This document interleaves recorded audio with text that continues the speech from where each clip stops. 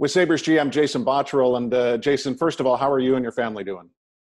We're doing all right. Obviously, it's a difficult time for everybody, and we certainly miss some of the things just being involved with the Buffalo community here right now. But everyone from my standpoint, my family is doing very well, and I know interact with our players. Everyone's wondering how things are going back here in Buffalo, and certainly very excited to, in the near future, get back to Key Bank Center and perform for everybody. Just a couple of follow-ups to your earlier presser, and then we can dive into maybe some things organizationally that haven't been touched on recently. When you talked about the need for more scoring, I think that had been talked about a lot before, but I'm wondering how you balance the need for more scoring with perhaps better overall defending as well, based on the fact that both of those categories are kind of in a similar position league-wide right now. Yeah, well, I look at it, I think, you look at the defensemen that we've brought into the organization here. I think all of them can skate extremely well, very mobile back there. And in our mindset, it's all obviously an element for them to get up in the offense, to help out the offense and join the play.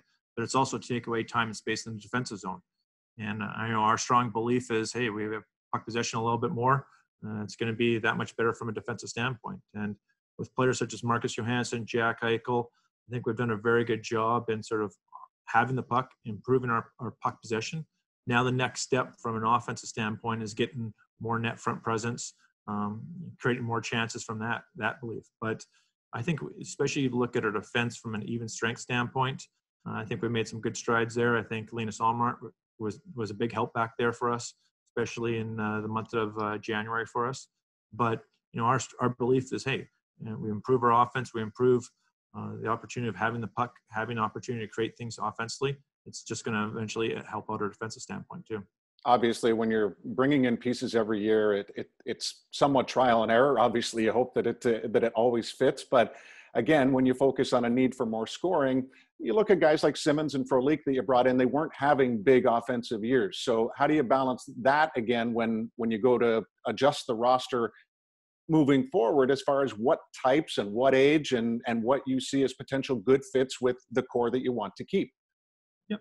Because you look at a situation especially with the acquisition of Frolik, it was a time where our penalty killing wasn't doing very well at all. We wanted to have the opportunity to bring in someone with that experience. And it's both those players, Simmons and Frolik, helped us in a different category. You look at our players such as Reinhart, Eichel, Ristolainen, they haven't been a part of those playoff environments yet. Frolik and Simmons both had playoff experience, opportunities to go deep in playoffs. And I think that knowledge that they brought to our group and to our locker room was very beneficial.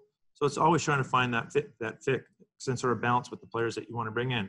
We certainly want to bring in players that can contribute offensively, but when they can have some of those intangibles of helping on our PK, having prior experience, those are things that we certainly try to bring into the mix too.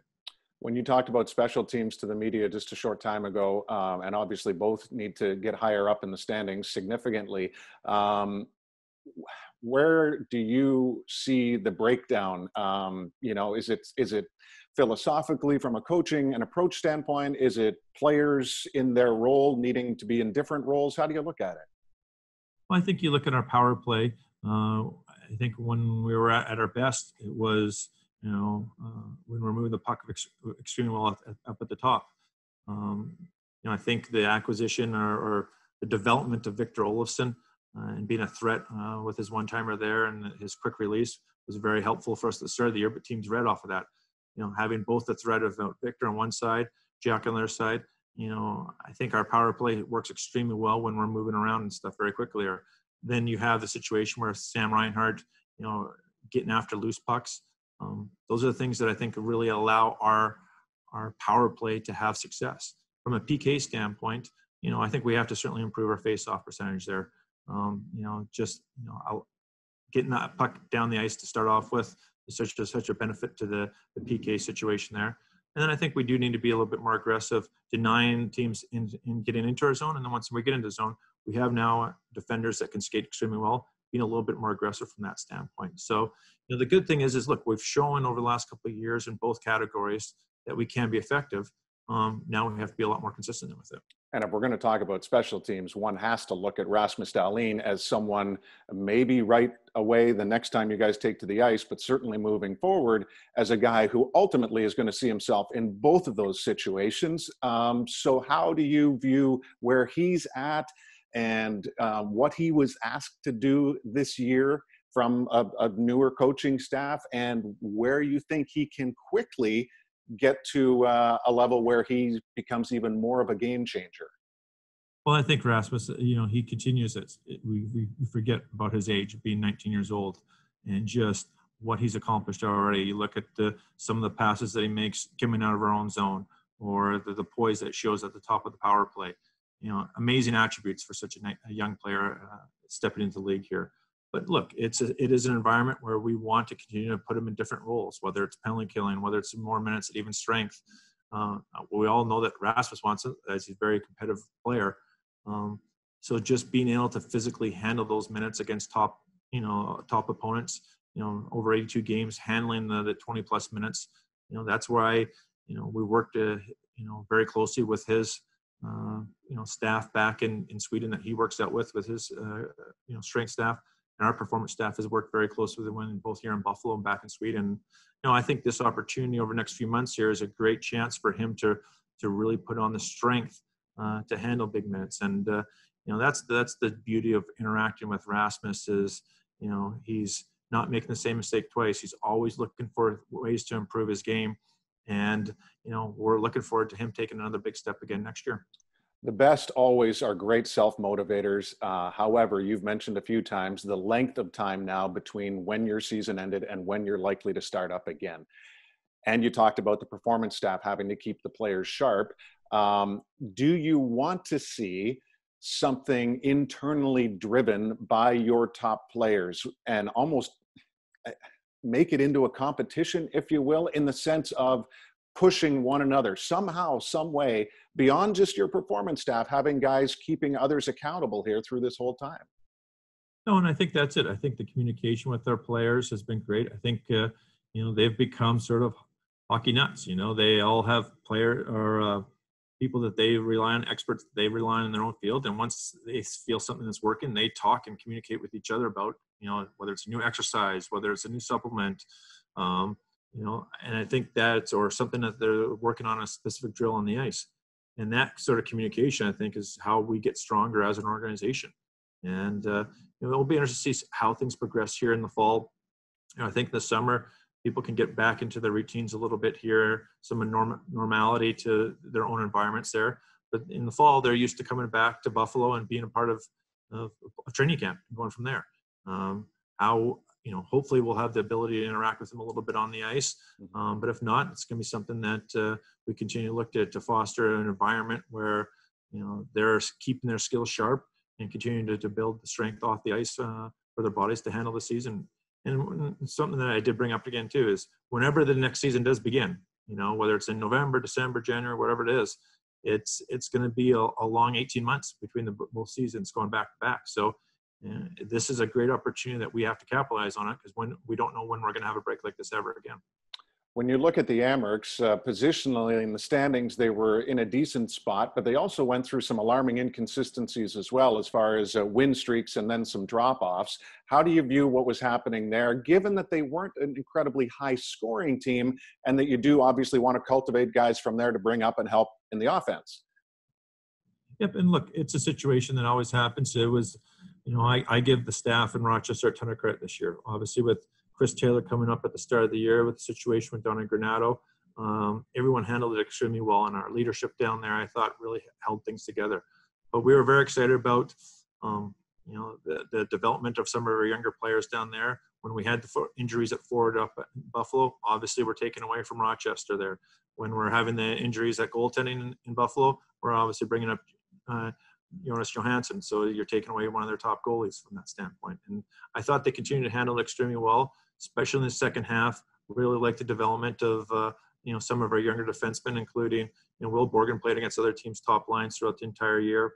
Jacob Bryson, I thought, really took on, sort of felt his way out a little bit in the first half. In the second half, really took on a lot more from an offensive standpoint, joining the rush and, contributing to the power play. So I think for a first season for him, it was extremely great to see and showed huge strides there. And then just the development of Casey Middlestat playing in all different environments down there, power play, penalty killing, faceoffs, going against other teams' top lines. You wanted them to continue to go on through, get into the playoffs and seeing where that goes just for them to get that experience. Obviously it didn't happen, but that's why we're working so hard with them right now to make sure that whenever we do start up again here, they're ready to go. So would you anticipate a number of players? Do you have an idea of a number of players that could be making the jump next year? Or is it too early to say based on roster openings? Well, I think it's a little bit too early to say right now here and stuff, but we look at a situation where we feel young guys coming into the next year. We want to have a very competitive training camp. We think players like Will Borgen and Bryson can challenge for a spot, if not right out of camp or very soon after that. Up front, you have a player like, who wasn't down in Rochester, but Ruotsalainen, who was over at training camp and then went back to Finland. Him coming back into the mix, I think, will be very good. We have players such as C.J. Smith and Rasmus Dahlin who played NHL games, and especially with a player like Asplund, who's done a very good job on the PK down there in Rochester.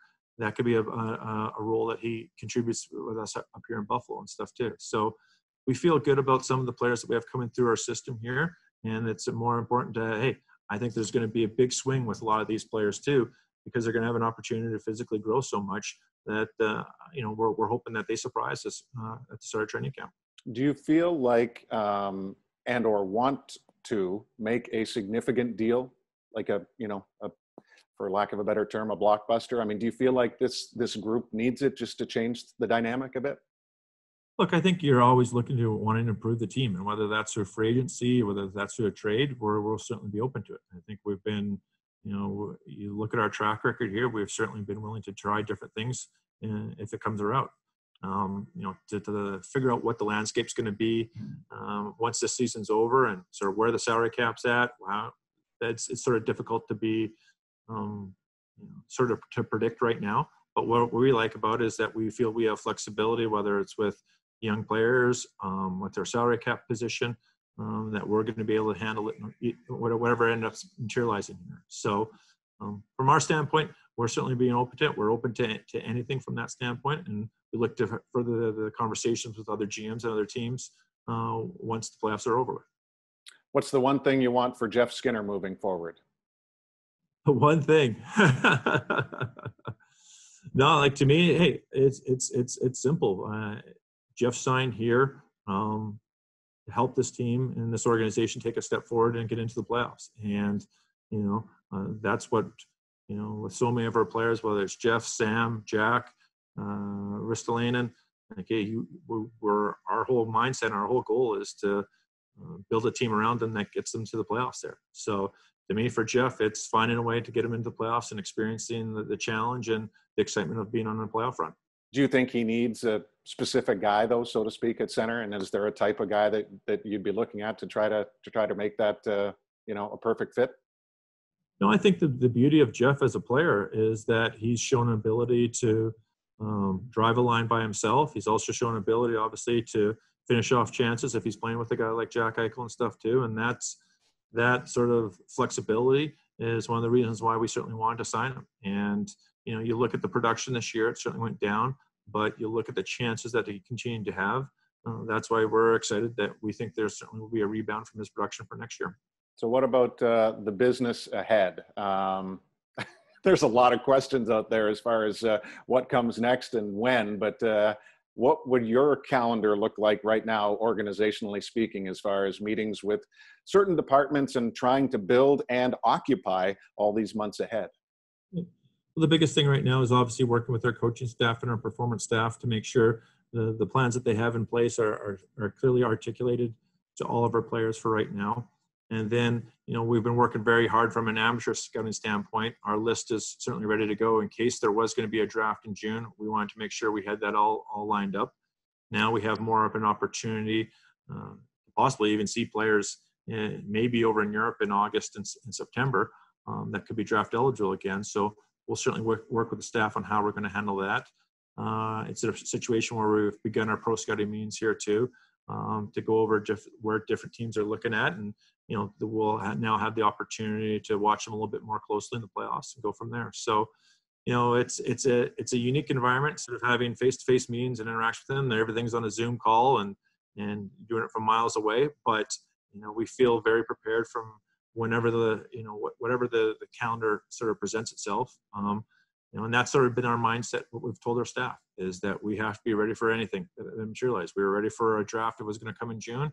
Now, if it's going to be in the fall, we'll be ready for that stuff too. And that's the same thing that we've done across all different departments. Ralph often mentioned that his way might not always sit well with players. I mean, he wasn't there to be a good guy.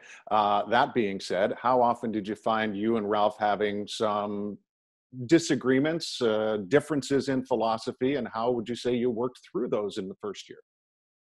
Well, I think there's always going to be, when you go over an entire season and you're talking about hockey players and different options for lines and like that, you're always going to run into disagreements. And that's the best thing with interacting with Ralph is it's a smooth conversation. Both of us are very open with what we are, how we're feeling, what we're presenting. That's one of the reasons why I was attracted to bringing Ralph into our organization right away. And I think that's what our players have enjoyed to interact with him, is that it may not always be positive news that he's passing along to you, but you respect what he's trying to do and what he's trying to accomplish. And that's always been the main focus, is improving our individual players to help our organization. And, we've talked through a lot of things, but whether it's, a recall from Rochester or, what we're doing something on a power play, there's always been that dialogue to go through. And eventually, I think we've always came to a good result here. And I think that's just carried over here now with this pause. Even with him being over in Europe, our dialogue is continuing to work. You have to work at making sure that you're communicating with each other throughout the entire process here. We've tried to do that. And, we have to now view this opportunity over the next few months to come out stronger and be ready to go for the start of the next season. Last one, when it pertains to the draft, and obviously it's usually just guys at the top that can come in and potentially make an immediate impact, and those are few. But do you feel like this draft you might have to be a little bit more aggressive or like offensive minded just to try to bolster the stable with potentially higher scoring type of players, maybe more wild card picks, if you will? No, it's my belief that you take the best player available in either situation there. And, especially when we're drafting 18-year-old kids here, the landscape of our organization can change drastically in, a month or 2 months, let alone, 3 or 4 years, where most of these players are going to be coming through. I've been happy with the model that we've implemented from a drafting standpoint. It's great to see some of these players now coming through our system, whether it's a Jacob Bryson or next year we'll have Matthias Samuelsson there.